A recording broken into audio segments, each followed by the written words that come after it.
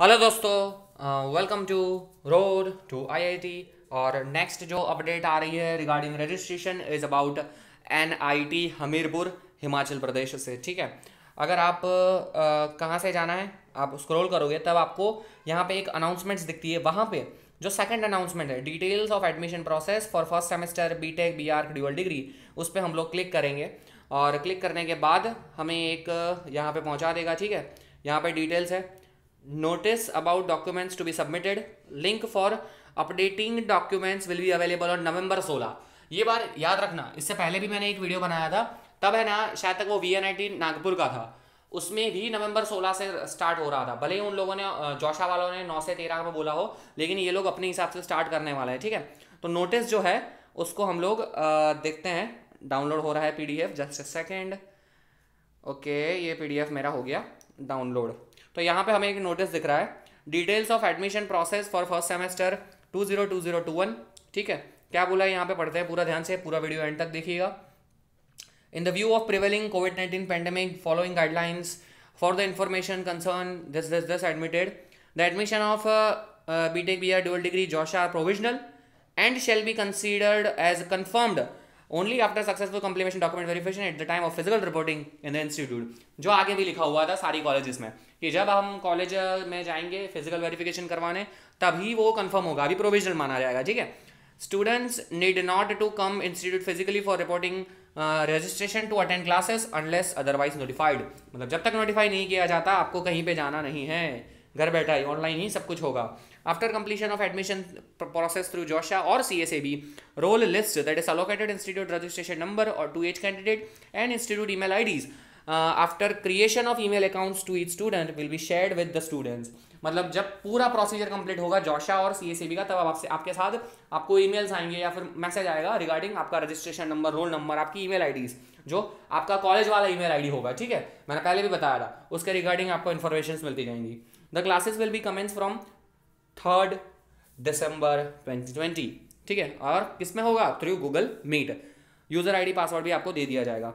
The students are required to upload soft copies of the original documents through the link provided at the institute website as single PDF। वो तो सबको करना ही है, वहाँ पे हमें सॉफ्ट कॉपी एक सिंगल PDF में सारा डॉक्यूमेंट्स अटैच करके वो हमें भेजना है।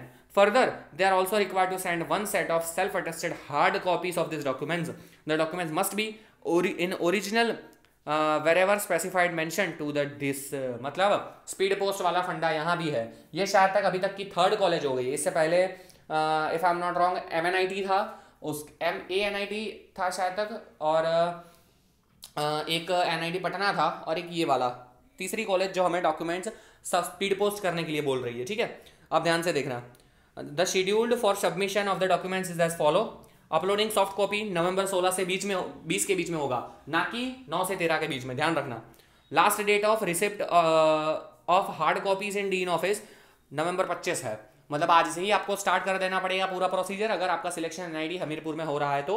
ठीक है, candidates participating in CSAB uploading soft copy 25 से 30 के बीच में होगा, और जो हार्ड कॉपी रिसिस्ट मतलब हमें सबमिट करना है, स्पीड पोस्ट करना है, उसके लिए लास्ट डेट होगी December 7। क्लियर कट सब कुछ पूरा मेंशन कर दिया है इन लोगों ने।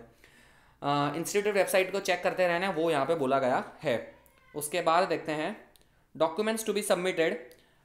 तो यहाँ पे कौन से डॉक्यूमेंट्स हैं, किस तरह से आपको सेल्फ अटेस्टेड हार्ड कॉपीज भेजनी है। यहाँ पे एड्रेस लिखा हुआ है, आपका एप्लीकेशन नंबर लिखना है, आपका नाम लिखना है, आपका डिपार्टमेंट लिखना है, और हार्ड कॉपीज ये एड्रेस पे इन लोगों को भेजनी है। चेकलिस्ट एंड अंडरटेकिंग, चेकलिस्ट और अंडरटेकिंग वो आपको ओरिजिनल भेजने हैं। पासपोर्ट साइज फोटोग्राफ वो तो बट ऑब्वियसली ओरिजिनल होंगे। ठीक है, provisional admission letter, admit card, सारी चीज़ें यहाँ पे लिखी गई है। जो ओरिजिनल है वो आपको भेजना है, जैसे कि माइग्रेशन और ट्रांसफर सर्टिफिकेट ओरिजिनल मांग लिया है इन लोगों ने। ठीक है, और फिर और क्या है, valid category certificate as per जोशा, इनकम सर्टिफिकेट, एसेट सर्टिफिकेट। ठीक है, और एफिडेविट जो है वो सब ओरिजिनल है। 2 एफिडेविट है जो आगे वाली कॉलेजेस में भी ओरिजिनल मांगे थे। ठीक है, वही सेम प्रोसीजर है ऑलमोस्ट सारी कॉलेज में। अंडरटेकिंग भी ओरिजिनल है, अंडरटेकिंग बाय पेरेंट्स और गाइडेंस एंटी रैंकिंग वाला ओरिजिनल है। कोर्स रजिस्ट्रेशन वो भी ओरिजिनल मांगा है, और रिसिप्ट मांगी है। ठीक है, और बाकी डिटेल्स यहाँ पे प्रोवाइडेड है। और ये हमें ऑनलाइन क्लासेस कब से स्टार्ट होंगे, 3/12 से। मतलब कि ये हो गया। अब जो ओरिजिनल मांगा है वो सारा यहीं पे दे दिया है, ठीक है। तो आपको इन सबका सिर्फ प्रिंट आउट करवा देना है। ये चेकलिस्ट हो गया। चेकलिस्ट मतलब कि यस मेरे पास ये है, यस मेरे पास ये है, यस मेरे पास ये है, नहीं है तो मैं एप्लीकेबल नहीं हूँ, नो करना है, ठीक है। तो यस नो और नॉट एप्लीकेबल का वहाँ पे आ जाएगा। और अंडरटेकिंग बाय स्टूडेंट्स भी दे दिया है, ठीक है। फिर कैसे फीस पे करना है वो भी दे दिया है। नंबर ऑफ स्टूडेंट्स का लिस्ट है ये, ओके। एफिडेविट दे दिया, देखो ये फर्स्ट एफिडेविट है, ये सेकंड एफिडेविट है स्टडी गैप का, ये इनकम सर्टिफिकेट का फॉर्मेट है। देन ये रजिस्ट्रेशन कार्ड के लिए जो डिटेल्स भरना है वो उसका भी हमें ओरिजिनल भेजना है, ये है वो रजिस्ट्रेशन कार्ड के लिए, ठीक है। पूरा डिटेल्स यहाँ पे गिवन है। तो सारी की सारी इन्फॉर्मेशन यहाँ पे हमें दे दी गई है। आई होप सबको ये चीज़ एकदम क्लियर कट मालूम पड़ चुकी होगी, ठीक है। फिर से एक बार मैं समझा देता हूँ कहाँ से क्या करना है आपको।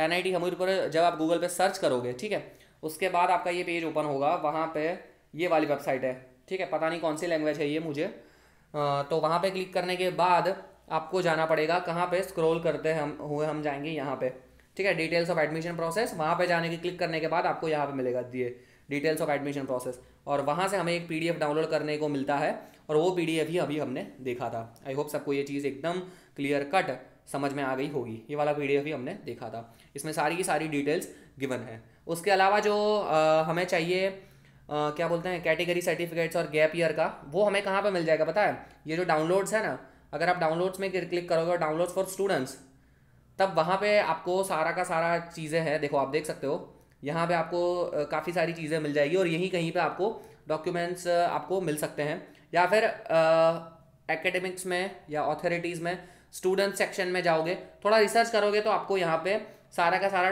डॉक्यूमेंट्स मिल सकता है, ठीक है। कोई घबराने की ज़रूरत नहीं है।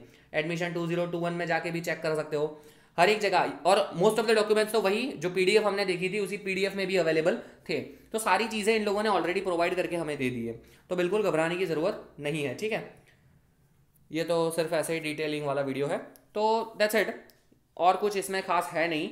अगर और कोई नोटिफिकेशन आएगा तो मैं ज़रूर से उस पर एक वीडियो बना दूंगा, और इसी तरह की कंटिन्यूस अपडेट्स के लिए आपको चैनल को सब्सक्राइब कर देना है। आज मैं एक और वीडियो बनाने का सोच रहा हूँ जिसमें मैं फिर से अपडेट करूँगा कि हमने कौन कौन सी कॉलेजेस अब तक कवर की है, क्योंकि काफ़ी स्टूडेंट्स के कमेंट्स आते रहते हैं कि सर ये कॉलेज का बताओ, ये कॉलेज का बताओ, जो मैंने ऑलरेडी कवर कर दिया है। तो एक बार मैं समझाता हुआ एक बार मैं पूरा कवर अप करवा दूंगा कि यहाँ ये कॉलेजेस हो गई है, आप जाके देख सकते हो।